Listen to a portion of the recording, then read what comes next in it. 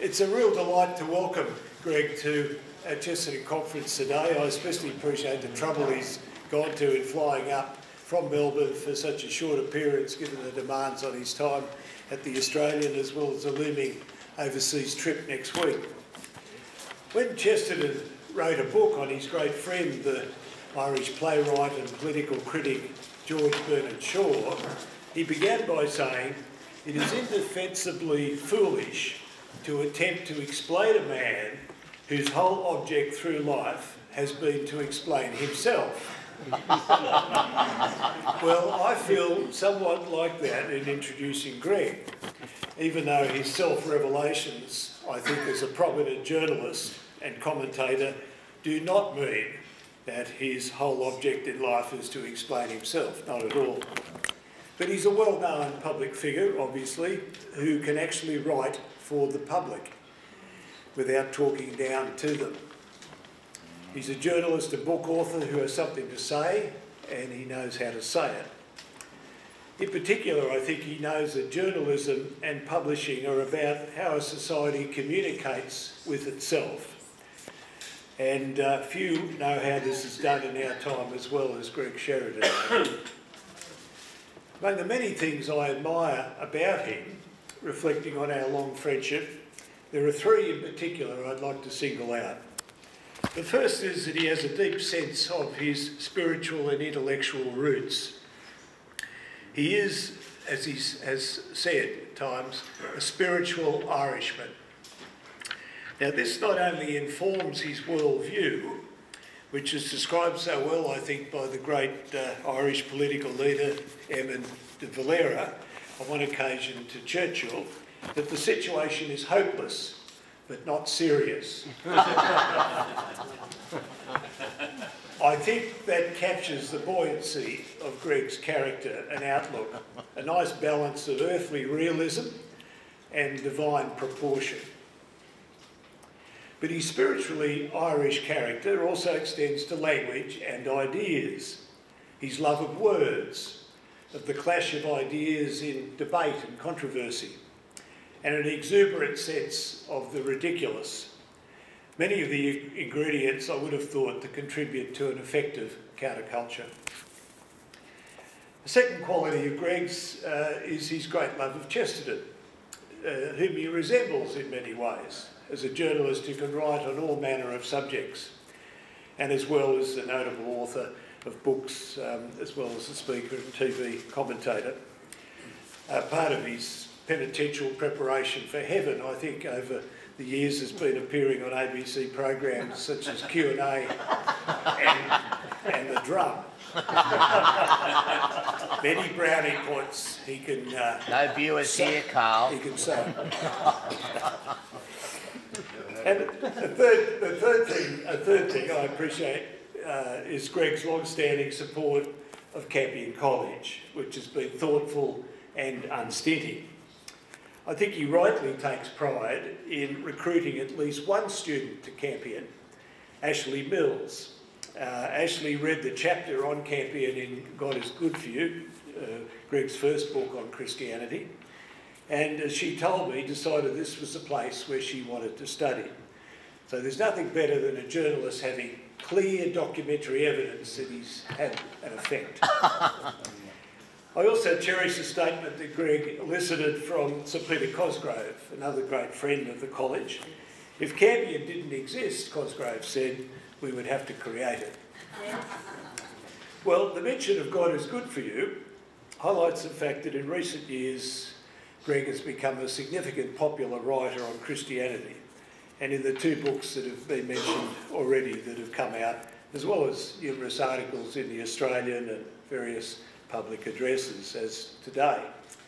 I think Greg has imparted a shock to our national culture by presenting a positive scorecard on Christianity. As an experienced foreign editor, he's entered an arena that is the most foreign of all, at least to the most prominent elites in the culture, and that is religious faith, and specifically the Christian faith. As his chapters on St Paul and St Luke show, for example, he seems to have interviewed them. and renewed our understanding of their historical and spiritual testimony. And he's also interviewed present-day Australian leaders, bringing to light the depths of their faith and the meaning that it's imparted to their private as well as public lives.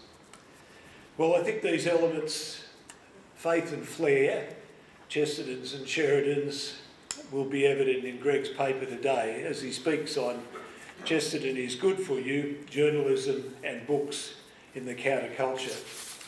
Please join me, ladies and gentlemen, in welcoming Greg.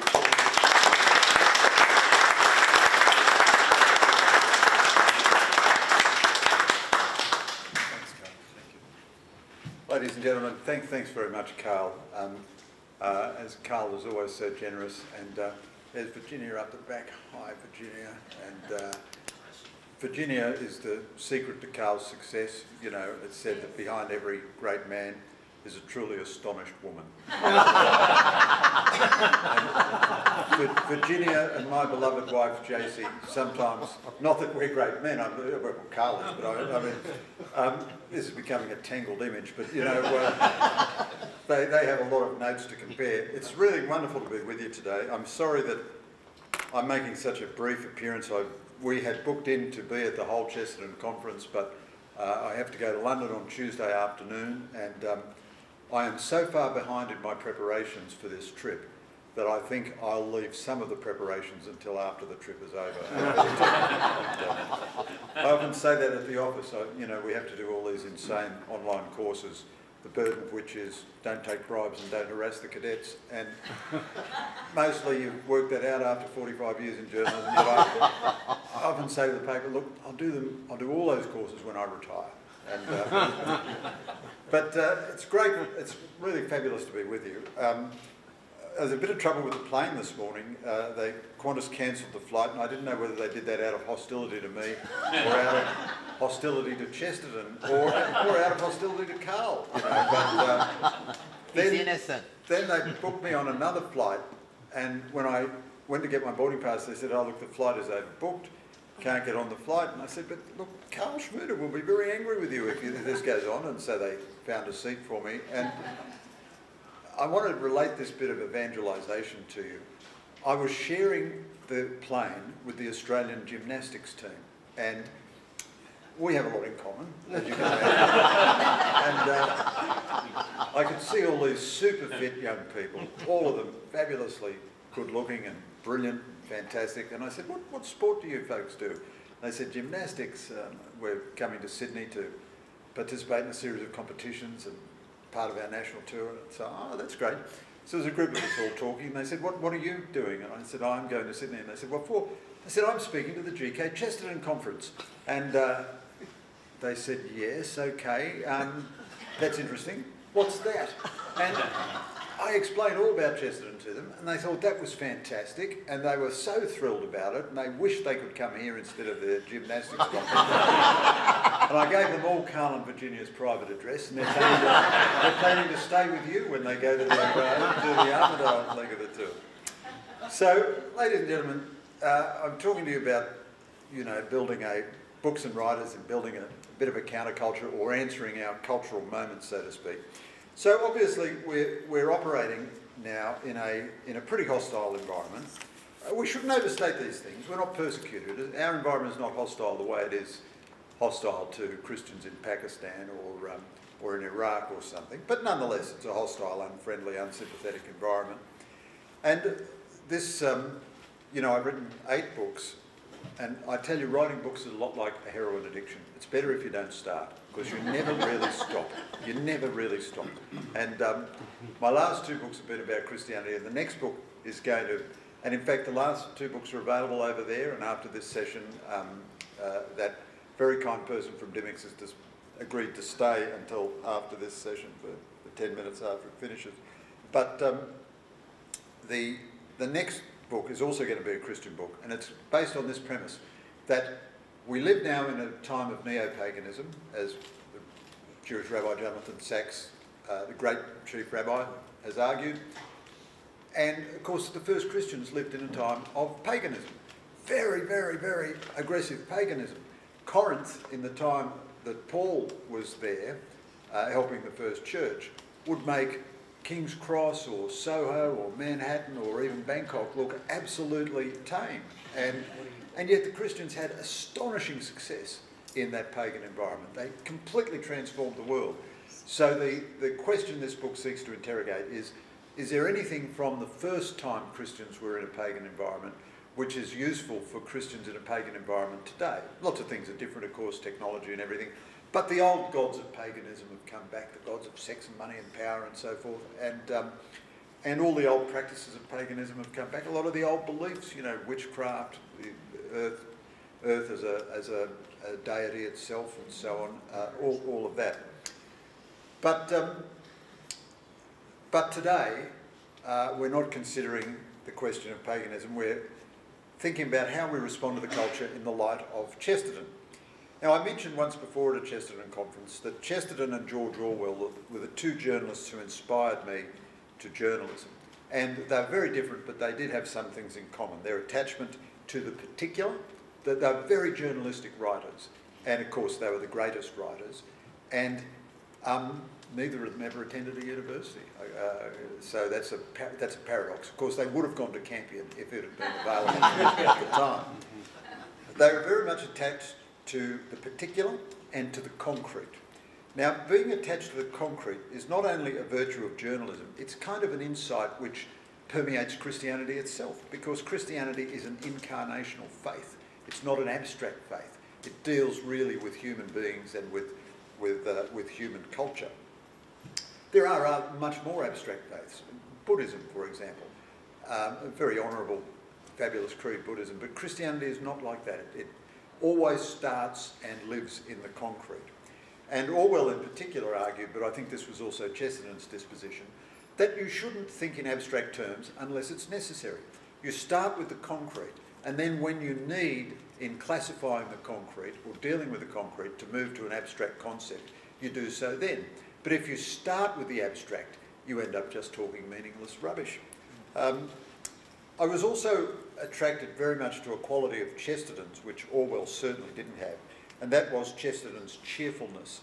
Orwell was a tremendous misery guts. I mean, he was a fabulously depressing person, whereas Chesterton was terrifically cheerful all the time. Now, there's a great lesson in this, because it seems to me that Christians who want to affect the culture in a hostile culture need a particular balance.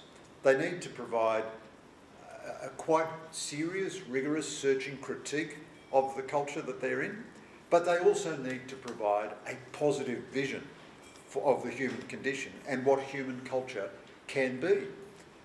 In particular, if they think the culture is rotten, they can just create a new culture, which is, of course, what this magnificent institution, Campion, is doing. And I think it's what Chesterton and Orwell did to some extent through their books. Chesterton tried very hard through various institutions as well, all the journals that he edited and founded and so forth. But of course, mostly they were influential through their books. Now, in an infinitely more modest way, this is what I've tried to do with my books on Christianity, God is Good for You, and Christians, The Urgent Case for Jesus in Our World. The publishers, because I published a lot of books with Alan and Unwin, and they're very, very nice people at Alan and Unwin, I don't think they agree with a single word that I write, but they are the most unusual people. They are liberals. Incredible. Hard to believe that such a species exists anymore, but they are actual liberals who are happy to have people who disagree with them on things. So the publishers agreed to God is Good for You, really as an act of friendship to an author who'd done 5 previous books with them and had a long relationship and so forth. And they printed a modest print run of 4,500, which they really thought they would never sell. And I think they thought it'll be really good if we sell 1,000 and the rest can just moulder on our warehouse. They even said to me, this will be a book which will be on bookshelves for some time, they said. Of course, booksellers will reorder. Specialist booksellers, they might only be reordering 1 or 2 copies, but they will reorder, and it will have a longer shelf life than the average book. It might go for a year or 18 months, maybe even 2 years. And I thought they were probably right. In fact, I thought they might have been a bit over-optimistic. So I was very determined to sell the damn books. I shouldn't call them damn books, should I? Sell the books myself. And poor old Carl, I recruited and exploited Carl at every stage of this book. I'd be very attached to my 1 hour constitutional every day, so I'd be working on the book and I'd work till 10 and then I'd go for my walk and without thinking, I'd ring Carl and we'd furiously discuss some aspect of theology or church history or something. And then I'd say, well, I've got a bit more work to do tonight, Carl. And he'd say, well, it is 11 o'clock at night. And I'd think, gosh, I just rang this poor fella at 11 o'clock at night. There you go. But I pestered Carl to help me get lots and lots of speaking events so that I could sell through, and then I thought I'll secretly go around and buy a copy at each bookshop, just so there's a minimal level of respectability. And of course, the two books have done astonishingly well, which is no credit to their author or their publisher. The publisher did a great job, but it's a credit to the gap in the market, that people really want to hear about these things. There are great Christian books every year, much better books than mine, but they are ghettoised by the popular culture. They're not allowed onto the stage. Just by being a journalist at the Australian and so on, I'm kind of already on the stage. It's a bit hard to kick me off and so on. And so the book's got that initial level of publicity, and God is Good For You, as in all its incarnations, has sold well over 30,000, and Christians is getting up there. Well, that's not, let's be clear, that's not Harry Potter territory, but it's much more than I ever expected, or the publishers ever expected, and the books are still selling. Now, the two books, God is Good For You, is first of all about belief in God, whereas Christians is mainly about belief in Christ and belief in the New Testament. Both books follow the same pattern. The first half argues the case, and the second half profiles people and movements who are living out the case. So as Carl said in the first book, Campion was profiled in the second half. I'm always happy in battle. I'm a very happy warrior. I'm absolutely relaxed about my enemies attacking me. In fact, I'd be terribly distressed if they didn't. If they were a bit smarter, they'd just ignore me altogether, and that would be really distressing. But being constantly attacked by the left is great. Constantly attacked on Twitter, that's fantastic. I never look at Twitter or social media or anything, but it annoys my son sometimes.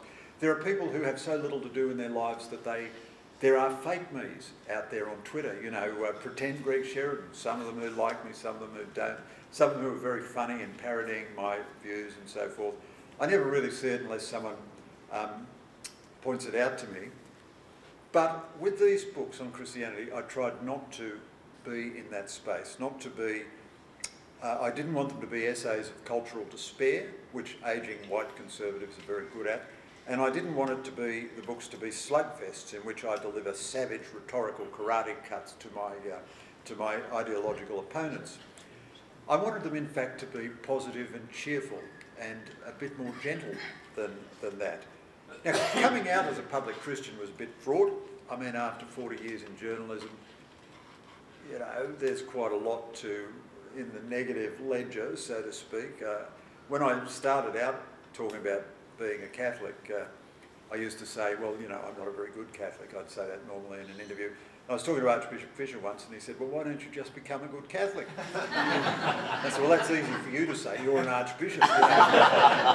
You haven't been a journalist for 40 years, for goodness sake. So I certainly would never call myself a good Catholic, but I realised that what is an absolutely becoming modesty, you don't want the church judged by your own life, and you're aware of all the, ways you fall short all the time. That can also be an excuse for cowardice, and if you leave the discussion entirely to the morally qualified, it's going to be a very small group of people engaging in the discussion. Perhaps only the people in this room. Perhaps not even all of them. You can't say for sure. So to come out as a full-scale believer was a certain psychological point. I found that it was not really daunting at all once you did it, and journalism is a wonderful profession. We are extremely judgmental of everyone else, but we're very tolerant of ourselves and of each other. And merely being a Christian and going to church and so on is by no means the weirdest activity that you find in any modern newsroom. And so I certainly got no negative feedback from my colleagues. In fact, I'm surprised at how positive and friendly the reception was throughout the culture, really.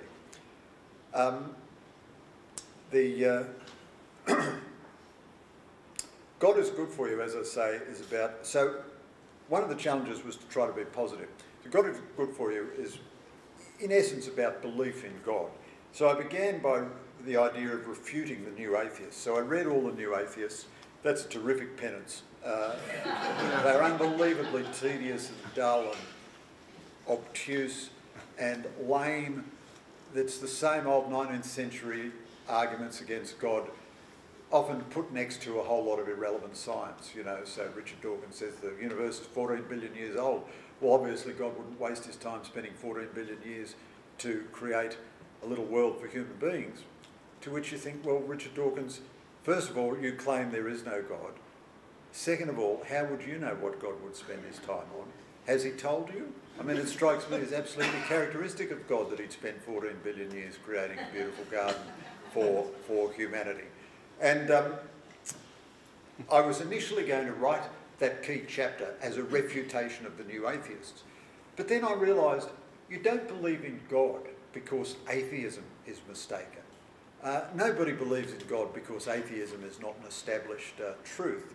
So I turned that chapter around and instead made that a positive chapter about the reasons, the belief in God. I was particularly influenced by Roger Scruton's book, The Soul of the World, in which he argues that the most powerful rational argument for God is not, you know, Thomas's 5 proofs or anything, although of course they're wonderful. It's simply the long human experience of God, which the atheists won't allow in as evidence because they think it's subjective. But every court of law, of course, would rely on human testimony. And the way that God is the intuitive explanation for everything, the explanation that makes sense. So that chapter went from being a culture wars, knock them down, drag them out, world championship wrestling, you know, I've got my foot on Dawkins' throat and here I've given an elbow into the Hitchens solar plexus and there I've poked an eye in sand, you know. All that got ditched and instead it became a positive argument for the existence of God and with a little bit of stuff about the new atheists at the end.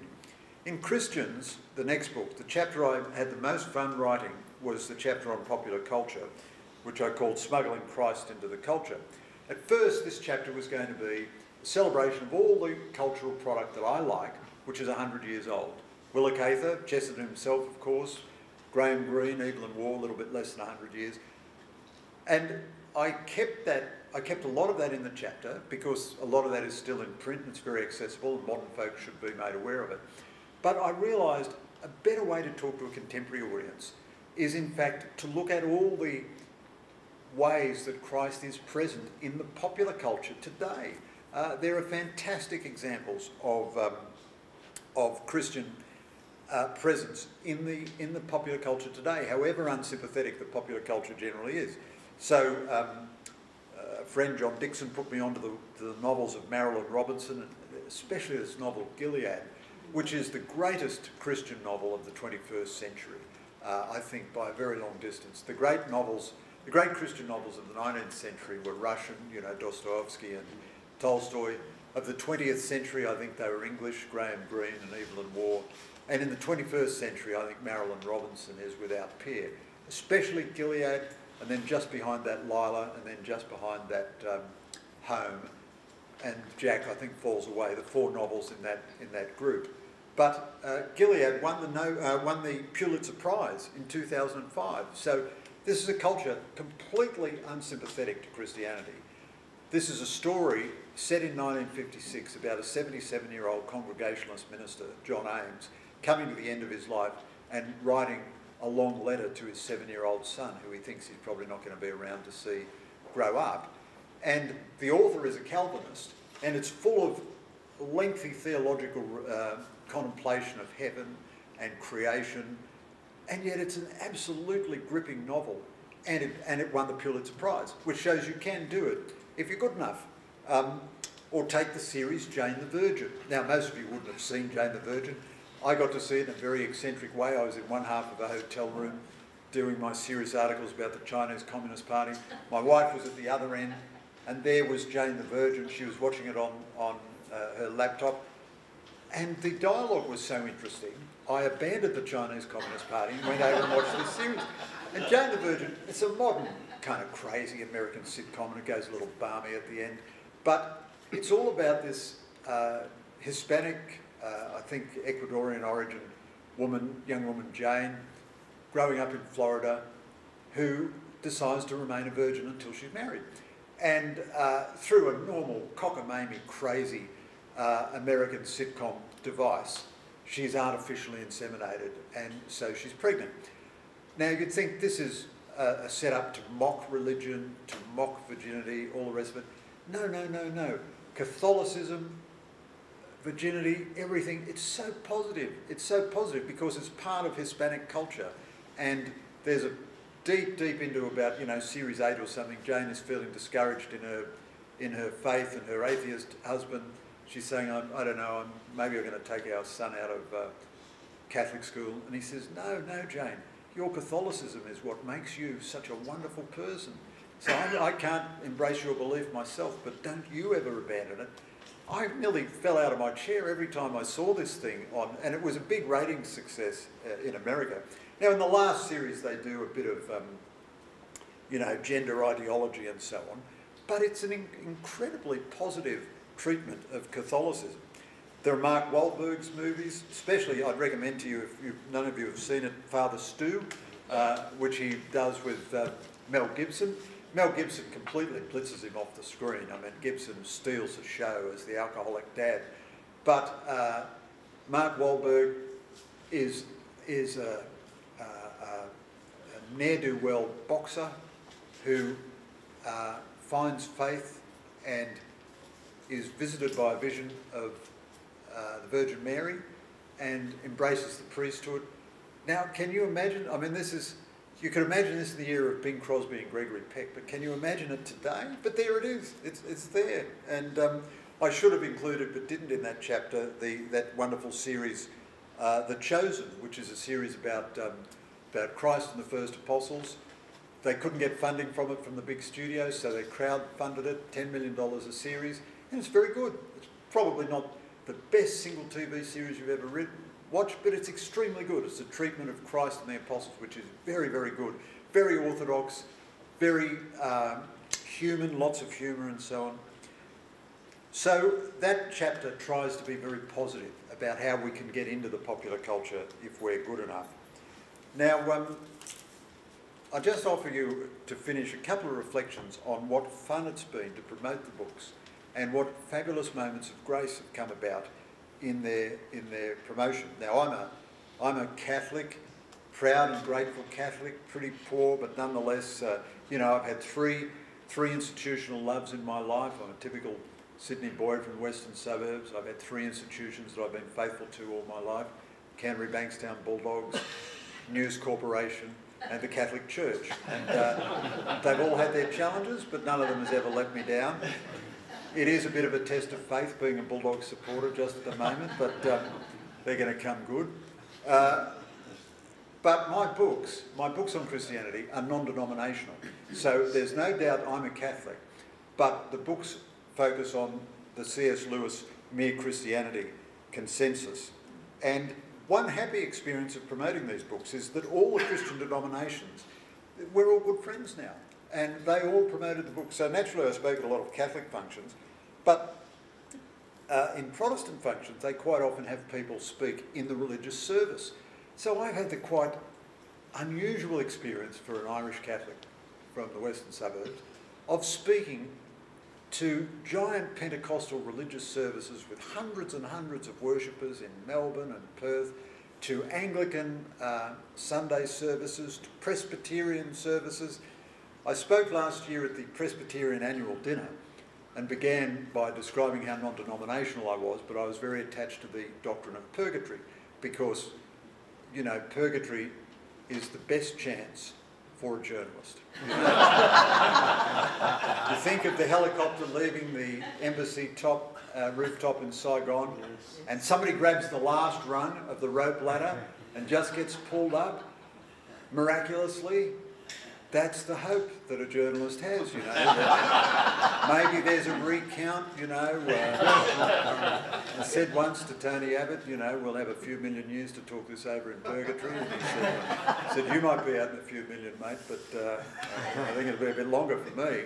And any event, the guy at the end of the Presbyterian dinner stood up and said, well, here's a first for us. We've never been addressed by a Catholic before. And he made a joke about purgatory and we all laughed. And the Presbyterians thought that was wonderfully novel. I had these astonishing moments of grace on the ABC. You know, Richard Glover is a wonderful, wonderful broadcaster, Sydney ABC afternoon broadcaster. He read the book so thoroughly. My only complaint about him was that his questions were so much more interesting than my answers. He said his wife was really worried that I might have had him because he started to doubt his atheism when he was reading about how the sheer statistical unlikelihood of the human experience, how unlikely it is that human beings would exist, that a planet sympathetic to them would be made, and so forth. And anyway, he did a wonderful interview about God is Good For You. We spent a full half hour on it.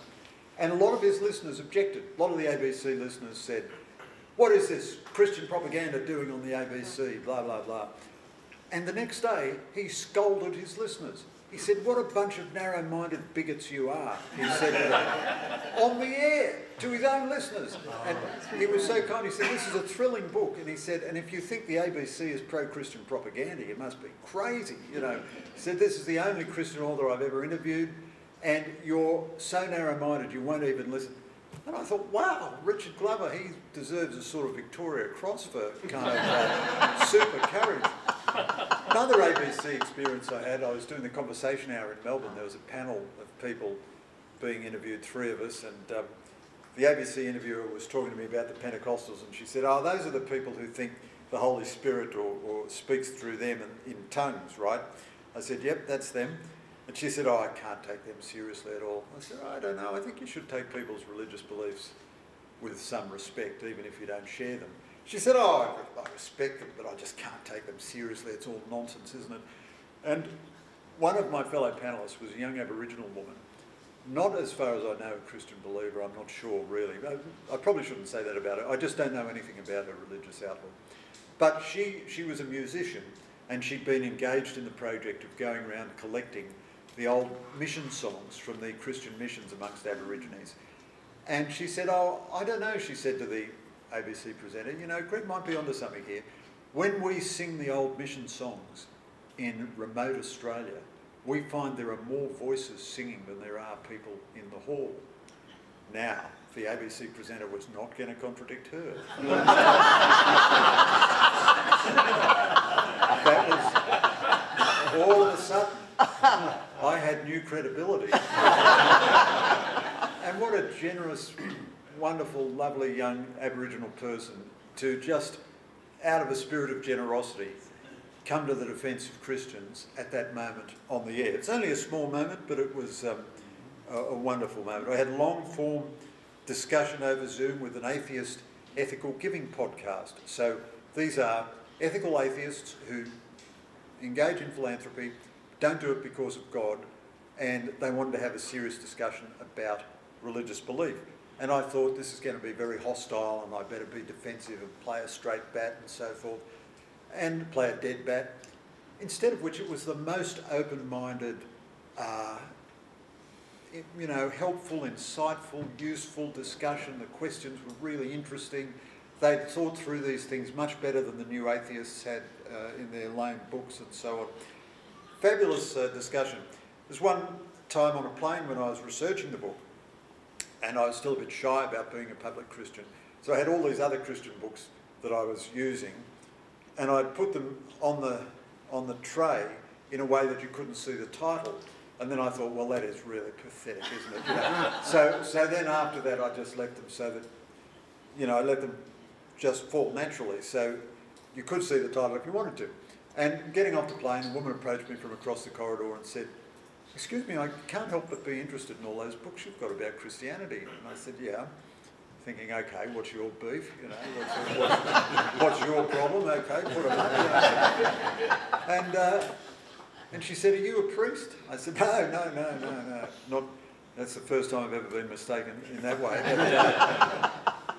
And it turned out she was a faithful member of the Salvation Army, but in that category of Salvation Army members who don't wear uniforms. And she was just so happy to have, you know, a fellow Christian on the flight, and that resulted in a moment of solidarity where she encouraged me and I encouraged her. And I think that's a reason that I encourage all Christians to come out publicly, as it were, because fellow Christians can do with the encouragement, and non-Christians in our pagan environment can do with any pointer to the truth that they can get. Speaking of Presbyterians, a Presbyterian in the employ of the Sydney Anglican Diocese, David Robertson, did a series of podcasts on Christians in which he did a separate conversation with me about each chapter. And some of the chapters that he was interested in, he did 2 or 3 conversations. So he has lots and lots of folks listen to his podcasts, and there he was talking about the books. Then sometimes I was quite insistent about talking on the books. I address a number of business functions all the time. They always want to hear the same thing. What's China going to do? What's Trump going to do? And what can we do? The answer is China will do whatever it likes. Trump is crazy and unpredictable, and you better say your prayers. But whenever the books are first published, I only will talk about the books. So there are a number of business functions where they said, we really want you to talk about China. And I said, no, I'll talk about God is good for you. And they said, oh, geez, I don't know. And I said, well, look, I'm too damn busy otherwise. So that's it, take it or leave it. You got it. God is good for you or nothing. And so some of them said, okay, well, we'll see you next year when you've returned to normal. And but some of them said, okay, well, come and talk to us about your book. So, you know, business audiences, which are not really sympathetic to Christianity anymore, there was a chance to talk to them about the book. And as Carl mentioned, at least one student found their way to Campion through the book. Although one of the best functions for the book was one in Brisbane that I think was partly co-sponsored by Campion. And at the end of the talk, you know, there were some questions, and a fellow got up from the audience and said, look, I found your book very bloody annoying. It's full of mistakes, and your writing style is very annoying, and I found the whole flaming book incredibly annoying. And it's so annoying that I bought 3 copies, and I'm going to send one to each person that I want to annoy. And I thought, well, you're doing God's work. You can't say fairer than that. And I thought, what a great new cover line. The perfect book for the person you want to annoy. So it was enormous. It was enormous fun, you know. Now, of course, the books are selling 30-odd thousand. That's fabulous. I'm so grateful for that. As I say, it's not Harry Potter territory. It's not a million books. It's not going to convert the culture by itself. And nor is that to disparage a book which sells 100 copies, because one book read by one person might change a life. So you can't, quantitative judgments don't really apply. And I think anyone who writes in defence of Christianity, or who produces podcasts or films or educates in defence of Christianity, is doing fantastic work. And the moral of the story is something which, as Carl says, is a spiritual Irishman I live my life by, and that is simply this: you can't win the lottery if you don't buy a ticket. Thank you very much.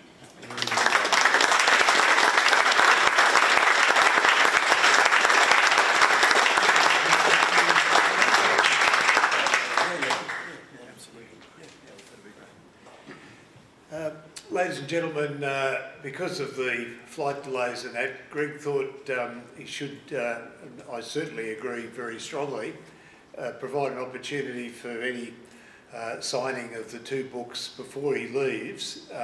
So what we might do is have a short period now of questions, comments, and then we might have maybe 10 minutes before the next session begins, which Greg is staying to introduce when I talk about Chesterton creating Campion College.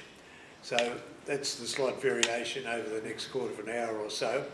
Greg needs to leave at 4, so that will all fit in. So, my question is, and thanks for that, Greg. I've read God is Good for You and loved it. What's your prognosis on this robust atheism which we've got in the world today?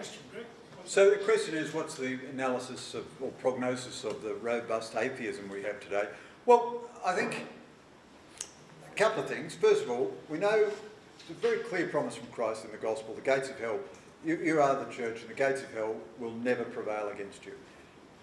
Secondly, historically, it has been at times like this that the church has done its most brilliant rebounds. You know, I was interviewing Nicky Gumbel, the Anglican progenitor of the Alpha programs, which we Catholics use quite a lot. And he said to me, you know, in 1750, at St Paul's Cathedral in London, 16 or 17 people attended Easter services, and there were 10,000 sex workers walking the streets of London. And you would have said Christianity was finished, kaput. Along came the Wesleys and the Wilberforces and various others, and Christianity just exploded all over the British Isles. And then you got the great renewals in the United States and so on. Now, we can't, that's not a licence for laziness on our part. We can't just say, okay, well, it's all going to get better magically. It only gets better if we do something about it. I love that line of Wesley, you know, if you set yourself on fire with enthusiasm, men will come from miles to watch you burn. And, but at the same time, you look out and you can see fabulous green shoots all over the place. I mean, there's nothing quite as wonderful as Campion College, but there are fabulous things everywhere. There's this great movement of Chesterton schools in the United States. Every young priest you meet is on fire with orthodoxy and enthusiasm, because nobody goes into the priesthood today because it's a good career move or because that's what the school captain does, or, you know, you play a lot of sport in the seminary or something. It is a really profound countercultural statement of deep belief, if you do today. There are all these, what the church calls the new movements, you know, Focolare and, you know, thousands of others. And a new church is being born. We are in statistical decline in the West, there's no doubt. Of course, religion is on fire everywhere else in the world. The one social force the Chinese Communist Party can't control is Chinese Christians. The church is exploding in expansion in Africa. Religion is very dynamic in Latin America. And so everywhere except the West, which is sort of in the very difficult moment at the moment, having great loss of faith in itself, is adopting this extremely eccentric course of atheism. Nowhere else is, you know. One thing that made me confident to write about religion was spending my professional life in Asia, because it's routine in Indonesia that somebody will say to you, well, excuse me, I've got to go and pray for 10 minutes because Muslims pray 5 times a day and so forth. It's normal in Thailand that anyone you meet has been to Buddhist ceremonies that day. In the Philippines, of course, everyone's at church. All over Asia, religion is just routine. There's a form in the Indonesian government asks you, what religion are you? There is no religion. There is no form that says none. I interviewed Pope Tawadros, the Coptic Pope, and he had pretty good English, and I said to him, "What have you ever been tempted by atheism?" And he said, "What?" And I tried to explain it again. He said, I don't quite understand your question. Could you go?" And I explained it to him again, and he looked at his friend, the local Egyptian Coptic guy from Australia, and then they had an exchange. I don't know whether it was in Arabic or Coptic, but they had a deep exchange. And then Pope Tawadros understood the full nuttiness of my question. And he looked at me for the first time with the unmistakable look in his eyes. They're really weird, these Australians, aren't they? And he just said, no, I've never been tempted by that. So, you know, they're doing well at the moment, but, I mean, they're full of crisis. I don't think, you know, we've got everything to play for. I mean, this is a state of origin match. It's half time, they're ahead 18-0, but we're Queensland, you know. Nice analogy. So.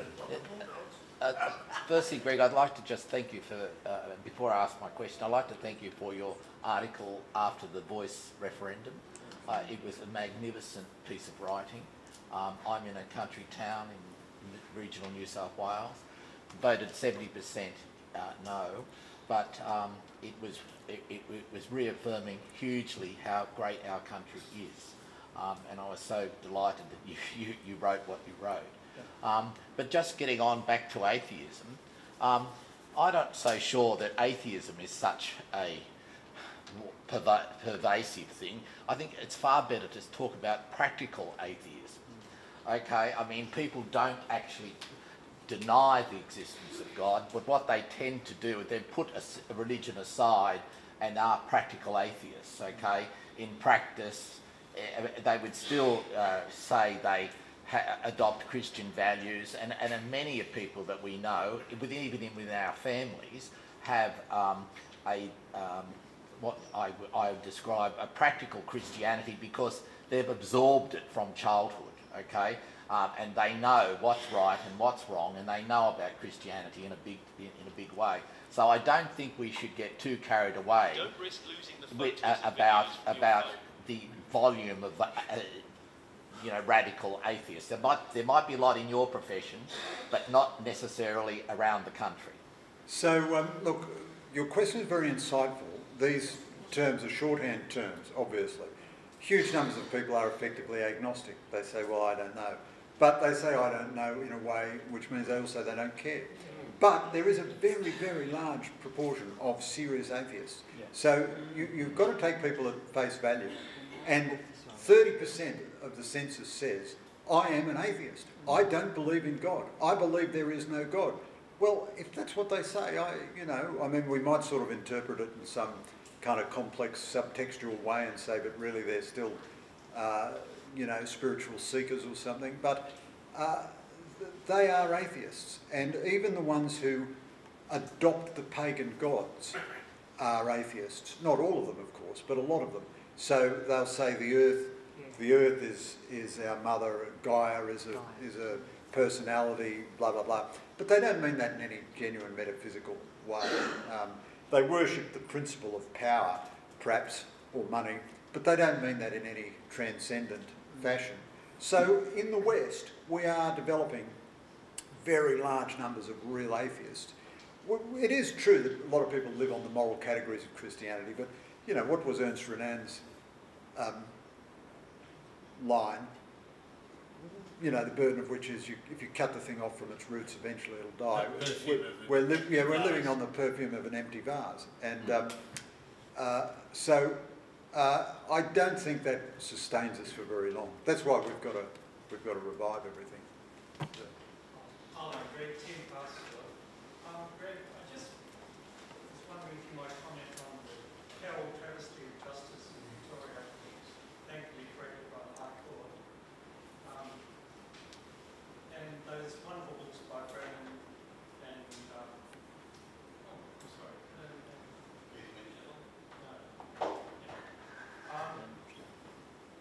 it just seems to me, Greg, that Henderson's more needs to be done.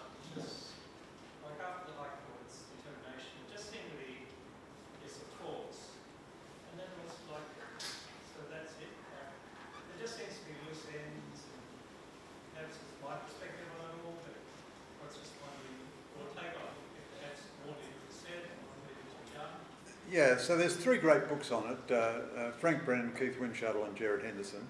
And you're right, but the left never says sorry. So you saw it after the no debate, after the no vote.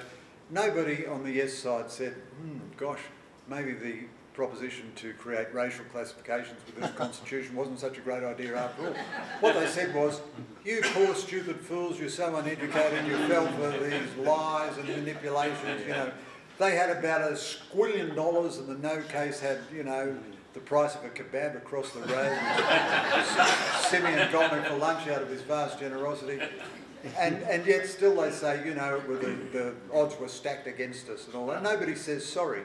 But it's great providence, it's great mercy that the Cardinal didn't die while he was in prison, because most people would believe he was guilty. He was absolutely vindicated by the High Court, absolutely vindicated. He produced those 3 wonderful volumes of Prison Diaries, which have become kind of spiritual classics, already being read by a lot of non-Catholic Christians as great contemporary works of spiritual reflection. And he was fully alive, you know, he was back in Rome, he was as happy as a Larry, was getting ready for the next conclave, he was, you know, in mortal combat, just where he liked to be, and I mean, it's a tragedy that he died, I'm sorry that he died, but there's this kind of a fitness to it in a way. So I think we can be grateful for the mercy of it all, and of course, you know, it's right to celebrate the Cardinal. He's one of the first people in a contemporary Western society to go to jail precisely because he was an Orthodox Christian. And I suspect he won't be the last, but everybody who defended him made it a little bit less likely that they'll do the same thing again. It would be a bit harder next time. Angel, we'll just make this the last question. Could you keep it short, please? Yeah, definitely. First of all, thanks a lot for what you said. I felt very identified with almost everything you've said. About a year ago, I started a podcast, and a few months ago, I started the social media. And I get a lot of backlash, especially from our Christian brothers. And then there's where I wanted to, if you have some sort of advice, generally my wife changed me a lot when I went to send something that is not very charitable. But yes, so I find it very hard sometimes to find common ground at a charitable level that we can converse. And especially on the other side of the screen, that sometimes face-to-face always works. On the other side of the screen makes it harder. So anyway, so you have some words in there. Yeah, so look, I don't have any solutions for you, but I just say the screen tends to encourage the worst in us all, and people who are generally quite civil will be really gravely uncivil on Twitter and so forth. I don't think it's good for Christians to be abusing each other on theological matters, and it's not a very effective method of argument anyway. Humour and good humour are much more effective. You know, Boris Johnson, he's fallen from grace now, and entirely his own fault, you know, he's very undisciplined and so on. But his rise was that he was just so unflappably good-humoured about everything, you know.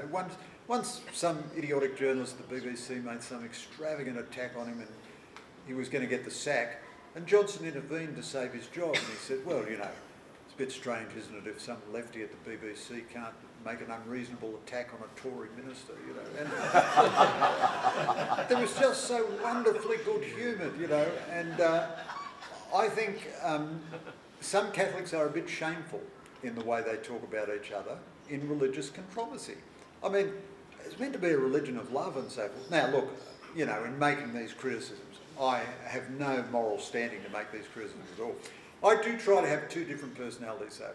My political personality, where I'm dealing with China and Trump and everything, and, you know, I try not to attack people as human beings or as individuals in that context either. But I'm a bit more rough and tumble there. But if I'm in a religious discussion or a controversy about Christianity, I'm just not going to be that same person. And friends of mine read my book along the way before it was published. There was one line where I was talking about the early Christians, and I said these people weren't virtue signalling for a future ABC controversy. And my friend sort of circled it and said, okay, so is this a culture wars book? Is that what it is? Is that really what you're wanting to do? And of course, you put in a phrase like that, you think, gosh, I've won that moment, isn't that brilliant? But actually, nobody who doesn't already agree with you is ever going to agree with you. So what are you writing for? You're writing for reinforcing the folks who already agree with you, or are you trying to have a genuine discussion with folks who maybe don't necessarily agree with you? But having said all that, better to do something and make mistakes than to do nothing at all. Carl. Greg, thank you. Ladies and gentlemen, I think Greg has picked a very crucial weakness in the culture, highlighted through the great interest and continuing interest in what he's got to say, both in his books and newspaper articles and in the various other appearances that he makes, as gratefully today. It reminded me particularly his story about Richard Glover, of Frank Muir, the English scriptwriter, comedy scriptwriter, who declared that on one occasion near the end of his life he was a lapsed agnostic. He said that his doubts had begun to waver. So I think Greg has read that dimension of the culture, that feature of it, very carefully and accurately. There's a lot of doubts that are beginning to waver. So please join me in thanking Greg.